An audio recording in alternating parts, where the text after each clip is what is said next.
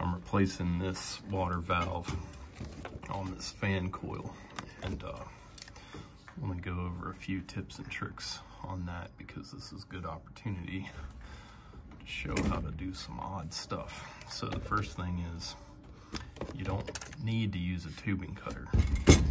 Sawzall works great, and the reason for that when you're in a tight area is because with the tubing cutter, you get this positioned.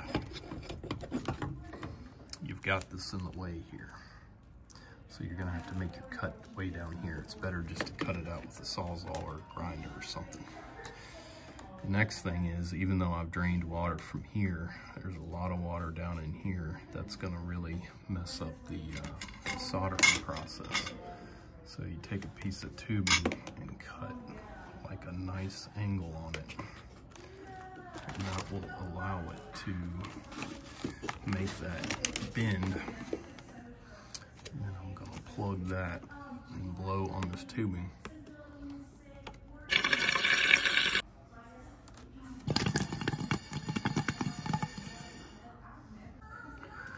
Unfortunately, the new valve is shorter than the old one, so I'm gonna put in a piece that I swaged. And I don't have a wire brush to clean the inside of this, so this is something that works pretty good if you wrap sand cloth at an angle so that you can tape the top. It works kind of like a flap wheel. That's what it looks like prior to cleaning.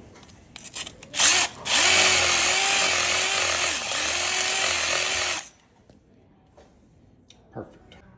I'm using this acid flux here, and the disadvantage of it is it's very acidic, so you need to clean the outer surfaces and all that kind of thing. But it has a much higher, well, I shouldn't say much higher, it has a higher activation temperature, so it can take more heat when you're soldering in a tight place or you're doing stainless steel or anything like that. It's a great flux. It's just very forgiving, very aggressive, very good at cleaning things even if you don't get them perfectly clean.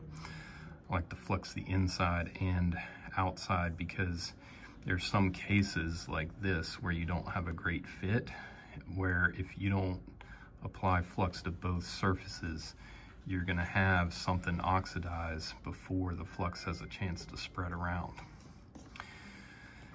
Now, I need to cut my pipe the right length, and I'm going to pull this down as far as I can to see what the maximum length is I can make this, and then have it fit up in there. Let me show the soldering setup. So, MAP gas like always, and then this torch is made by Worthington, I believe. And then a high quality torch like a TS 8000, I believe, made by Benzomatic, or anything turbo torch tends to be really good. I think this is a Uniweld. I don't like that as much as the turbo torch. All right, I like to put a bend in the solder like this because once that short piece right here melts off, it gives you another angle.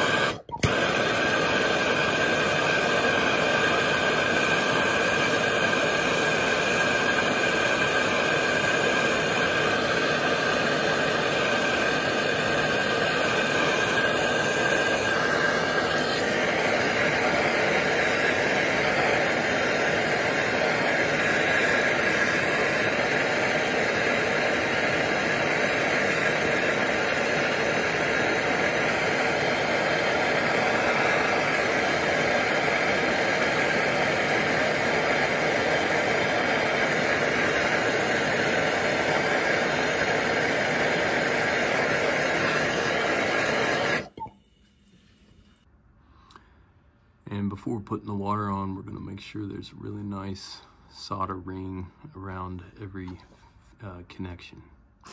Anyways, what I was doing there, if you saw, is I'm heating on the opposite side of the fitting where I'm touching the solder, but not trying to overheat that. You got to be real careful, because once you overheat flux, it becomes a contaminant and it stops that reduction reaction.